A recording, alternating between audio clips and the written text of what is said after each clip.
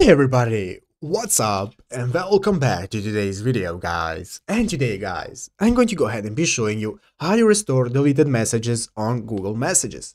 This is a very simple thing to do guys, so make sure to watch this quick and easy video till the very end and follow my steps correctly so you can make sure this works the same for you and that you can do this yourself. But yeah guys, let's get straight into it. So guys, the first thing you want to do is go ahead and open up the official Google Messages application on your mobile phone. If you haven't already, go ahead and open it up guys, and now you'll be greeted by this main page where you can see all the messages that you have.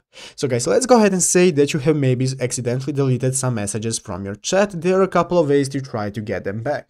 But basically guys, what you can do is go ahead and open up this options menu in the upper right corner by clicking the three dots right here that you have. Click on the three dots and this will open up this new menu that you have where you can see multiple options such as mark as read, messages for web, and so on.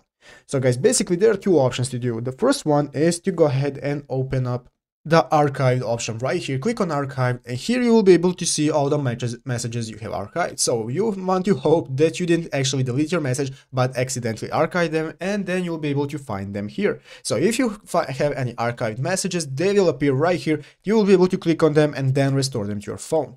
The second thing option guys you can see is to make sure that your messages aren't in spam and blocked and that you can find your messages here that you need, and those are the only two ways that you can return messages. If you have permanently deleted your messages from Google Messages, then you will no longer be able to retrieve them and there is nothing you can do.